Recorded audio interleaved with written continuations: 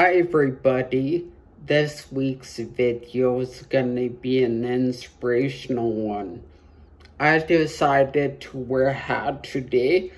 I know my friend Tara isn't gonna be that happy. She loves it when I spike my hair. I also did shave, I just haven't been in a shaving mood the last few days. I probably will tomorrow or something. Anyways, this story is actually about me this time. When I was a Scoutmaster a few years ago, I took the young men to what's called a high adventure.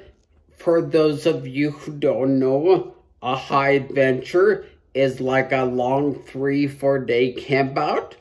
I took them down to Zion's National Park. We went on a hike that's called the Narrows. If you know what that is, it's basically big rock walls, like a canyon rock walls, and most of the hike is like about this big of a waterbed. You're like walking on little rocks in a street waterbed thing. But some of the spots during the hike, there's like a little rock waterfall.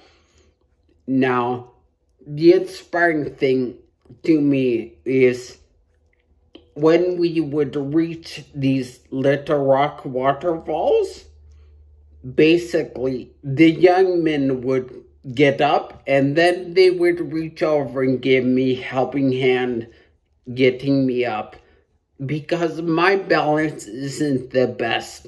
Anyways, it was very touching and inspiring to me. No one had to ask these young men to help or anything.